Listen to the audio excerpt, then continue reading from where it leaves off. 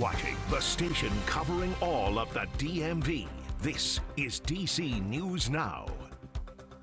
Well, good morning. Happening today, thousands and thousands of people expected to flood D.C. as the annual Cherry Blossom Festival gets underway. This is a look at the tidal basin yesterday where the beautiful trees already in peak bloom. It's going to be a very windy start to this year's festival as well. Jackie will have more on that coming up in just a moment. But first, it is 6 o'clock on a Wednesday morning. I'm Tanaya Wright. Good morning, Jim, Corey, James. Shanika, she's keeping an eye on the roads this morning. She's going to have more of that commute for you in just a second. Jackie's keeping an eye on the forecast this morning. Things right now, not too bad, but later on could be a little messy. Yes, exactly. Messy in the terms of the windiest day of the work week. We're going to be seeing some of those gusts in excess of 35 miles per hour closer towards D.C. But back over towards the mountains, that's where we could see those gusts up to 50 miles per hour. That's why a wind advisory has been issued. That goes into effect at 11 a.m. will continue through 8 p.m. later on this evening. Now, we also have that fire threat as well. That's for most of our Commonwealth areas. That's mainly for central Virginia. It's along and south of 66. That's where we could see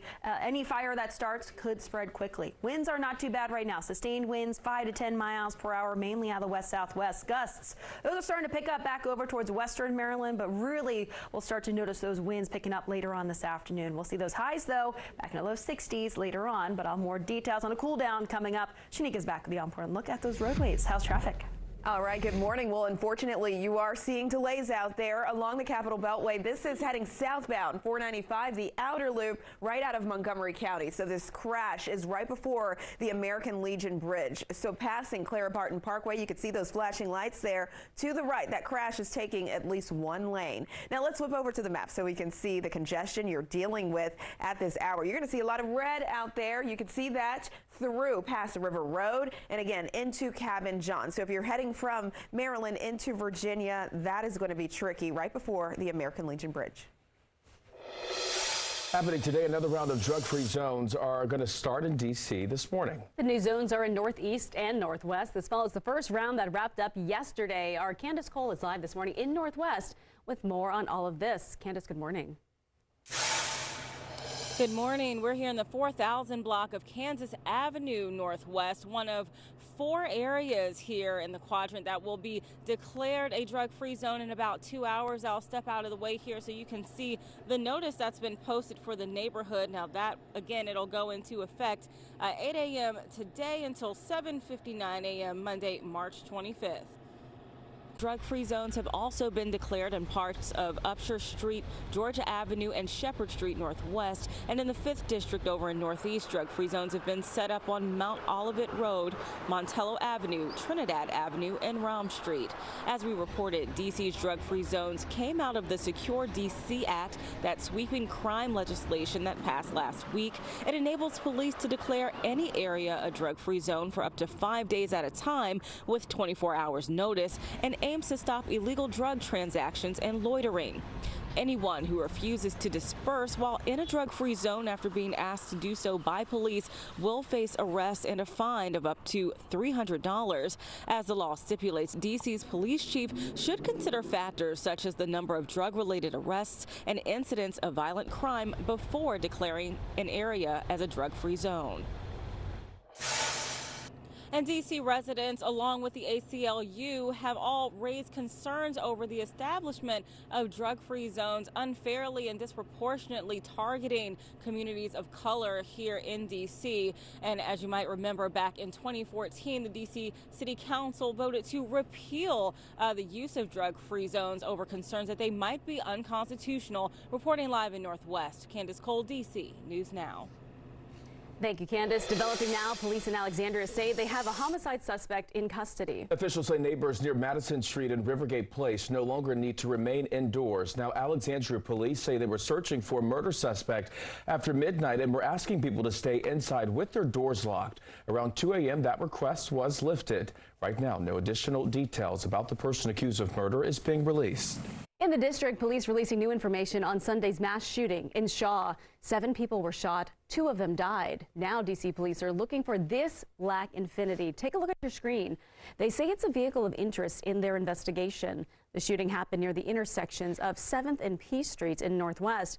If you know anything about the car or possible shooters, you're asked to call D.C. police. Meantime, neighbors who live in Shaw came together to express safety concerns last night. For some, they were frustrated Play D.C. Restaurant and Lounge is not doing what it agreed to do back in January. That's allegedly keeping the noise down and paying 2 off-duty officers to patrol the area after closing. However, D.C. police tell us it's difficult with short staffing. Have to find officers willing to work their 10-hour shift and whatever overtime we make them work, and then get off that and go work that. If I have to be out there myself because we're that short, I'll be out there at 3 o'clock in the morning in front of Play. Yeah. After the meeting, neighbors say they are hopeful things will change. In Maryland, Frederick County is hosting a public meeting tonight on the newly proposed budget plan. Now, County Executive Jessica Fitzwater introduced the proposal Monday. The budget plan includes over $84 million in requests for funding. County public schools make up the majority of the budget requests, with FCPS requesting an additional $63 million. Of the departments seeking the most funding are emergency services like police and fire. Tonight's meeting starts at 7 o'clock at Winchester Hall on East Church Street. Your time right now is 6:05 this morning. Prince George's County rolling out a new health initiative starting today. It's called Meat Out Day. The day is meant to encourage people to eat more plant-based products. While the Meat Out movement started back in 1985, this is the first time Prince George's County will officially celebrate it. Yesterday, County Council members got an early taste of Meat Out Day. They were treated to a plant-based meal from the restaurant New Vegan. It does raise your awareness of what's good for you, what's good for animals, what's good for the environment. Just give it a try. You know, you never know until you try. A lot of people scared because they just don't know. Try your local vegan restaurants. Go into the grocery store that have vegan options. And if you just undecided, just ask for samples and try it. You might like it.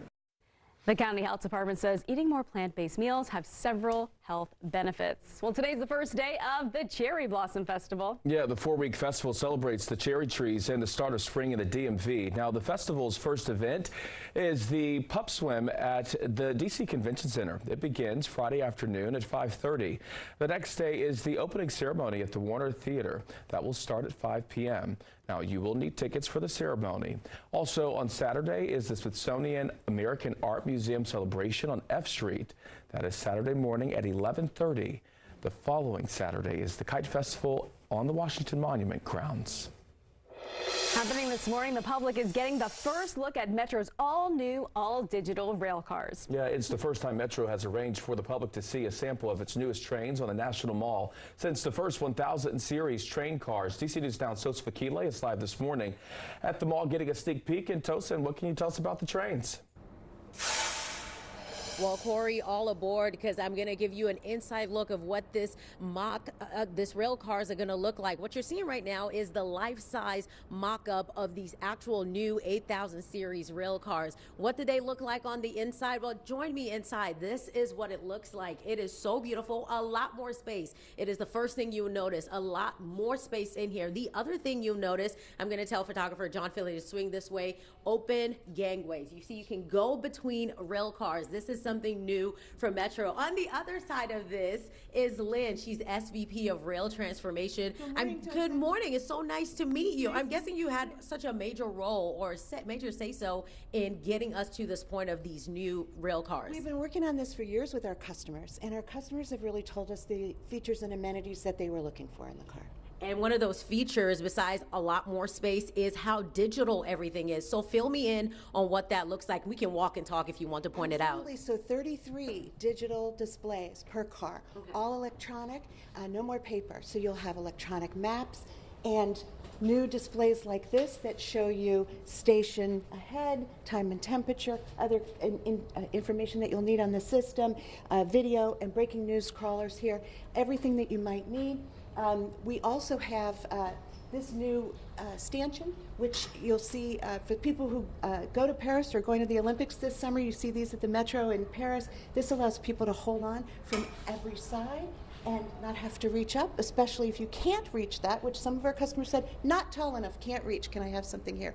So mostly digital, mostly tech, but also some just common sense features that our customers wanted us to borrow from global cities. I love that, Lynn. And really quickly, I know Randy Clark said yesterday, safety and comfort was major for passengers. Talk a little bit about that. So the safety, really that open gangway, the ability to go back and forth between trains. We now serve 2 airports. People have luggage, people have strollers, people use wheelchairs. That's a major improvement. And now the world standards there in Europe and in Asia to have those open gangways. So that's a huge jump from where we've been in our fleet. Awesome, Lynn. Thank you. And speaking of space for wheelchair and luggage, we're going to show you a little bit of that. This is a sample of that space that she was talking about, designated space for those in wheelchair. Coming up in the next half hour, we'll show you more of what this mock-up train looks like and what you can expect once those 8000 series rail cars roll out. But for now, we're live at the National Mall. I'm Tosin Fakile. I'll send it back to you. All right, Tosin, thank you. And the fleet of the future is not the only change coming to Metro. Let's turn things over now to Shanika for a look at what's coming this summer. Good morning. Yeah, good morning, Corey and Tanaya. In the coming months, Metro is set to close 5 stations on the Red Line. So this is expected to happen in early June. The stations are scheduled to reopen in early September. So Glenmont, Wheaton, Forest Glen, Silver Spring, and Tacoma stations will all be impacted. And Metro says the extended closures will give the Maryland Transit Administration time to build a new mezzanine for the Purple Line project. This means commuters will have easier access to transfer between the Red and Purple Line. The closures will also allow Metro crews to make upgrades to the Red Line. In the meantime, the Montgomery County Council is calling on Metro and the Maryland Department of Transportation to make improvements to the transit systems. Council members are asking this to be done to ease the burden of the Red Line closures. The requests include delaying service cuts on the MTA commuter buses and increasing MARC train service between Rockville and Union Station and reducing fares on other transit services.